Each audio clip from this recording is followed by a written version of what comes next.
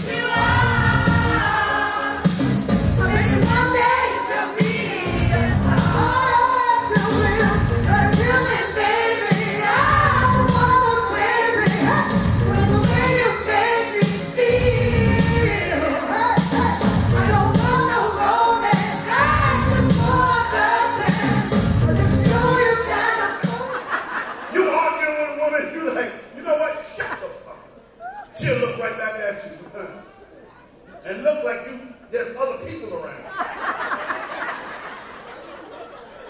Shut the fuck up. She will say something to you only the devil himself can write.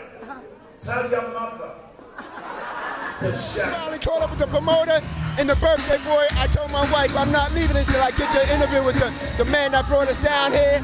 So real quick, it's your hour. Talk to the people. Well, all I want to do is I have to thank everybody supporting us. This is Grown and Sexy Crowd. Everybody paid attention to Blue and White Affair, and we're going to do it again next year. I just can't thank everybody enough. Yo, it was a huge success.